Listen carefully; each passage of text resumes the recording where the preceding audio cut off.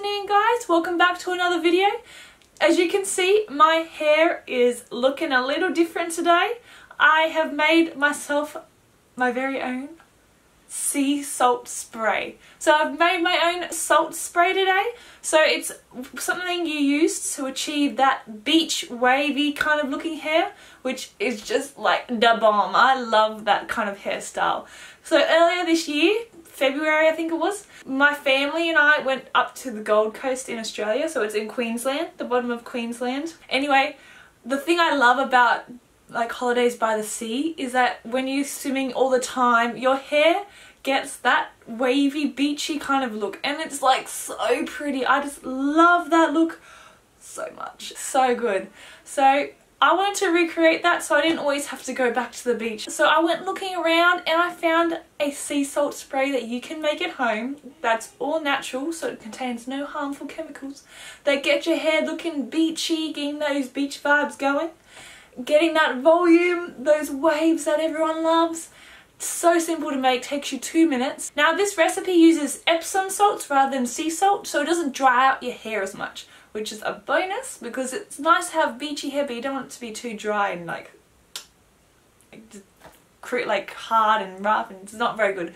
So it keeps your hair looking soft and smooth with the waves, and it also has natural oils in it to help moisturize and keep that hair looking hydrated.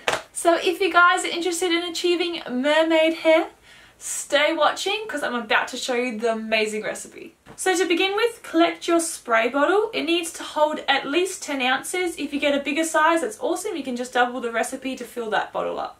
Then you're going to grab 1 cup of hot water, not boiling water though, just hot. If you like as the base, you can use chamomile tea if you desire to lighten your hair, or black tea as the base if you want to darken your hair. But you'll need to keep the spray in the fridge if you do this. So with the hot water, pour it into the bottle with 2 tablespoons of Epsom salts. You can add more if you want for increased texture if you want to. So if you want to make your hair look more texturized, just put a bit more of Epsom salt in. You're also going to add half a teaspoon of Himalayan or sea salt to the bottle of water and Epsom salt, which just helps to add some stiffness to your hair. Then you're going to add 1 teaspoon of aloe vera gel. This is an optional ingredient, which is half a teaspoon of a conditioner. So a few drops of almond oil or jojoba oil work well, but you don't have to use it if you have fine oily hair. I didn't use it because my hair is quite oily, so I didn't need it. Next, you're going to add in a few drops of essential oils. I use lavender because it's just my favourite. I love the smell. It smells amazing. I just use it in everything. So that's my go-to, but you can use whatever essential oil you like. And then another optional ingredient is to add 1 teaspoon of lemon juice plus 1 teaspoon of vodka or alcohol. You can use this if you want to lighten your hair. The lemon juice lightens while the alcohol preserves. So this is just an optional additive if you want to do that. I didn't need to do that. Then all you're going to do is place the lid back on the bottle and shake it for around 1 to 2 minutes, or until you can see that the Epsom and Himalayan salt has dissolved. If you're using lemon juice or tea in the mixture, store it in the fridge. But if you're not, it's fine to keep at room temperature. The mixture will last for around 3 to 4 months or more. So there's a few ways to use this spray. One of them is to spray the mixture onto damp hair, then scrunch your hair with a towel to dry for loose beach waves. The second way to use it is to spray the solution onto dry hair and onto your roots of your hair for volume and texture without the waves. And the third way to use it is if you have thin, straight hair and you desire the wave look to last all day. Simply wash your hair the night before, then spray your hair with the mixture while it's still damp. Then you can either French braid it into pigtails or wrap it into a scrunched bun on top of your head. Then leave it overnight. By the time morning arrives, your hair should be nice and dry. Spray some more of the solution onto your hair, then take out the braids or bun. And there you have it.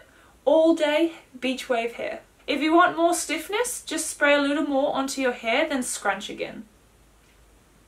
Nailed it! And there you have it, beach wave hair. It's so awesome. I love it so much. It's just a nice hairdo to sort of go out in. It makes you look really kind of beachy, gets those beach vibes going even though you're not at the beach. It's just something fun to do. I just really love wearing it out, like just during the day. I wear it to work. I wear it out with my friends. Just wear it any time of day just because it's so cool. I love this type of hair. So if you guys love beachy kind of hair as much as I do, feel free to share in the comments below times when you guys have had beach wave hair, or when you've worn hair, like sprayed your hair with the sea salt spray and gone out and worn your hair like this. Tell me the little stories you guys have of those times. I love hearing about it. Otherwise, if you guys liked the video, please give it a thumbs up, and if you want to join our fam, subscribe below in the corner. It'd be great to have you on board with us. Otherwise, I wish you all a wonderful day, and I hope to see you in my next video. Bye guys.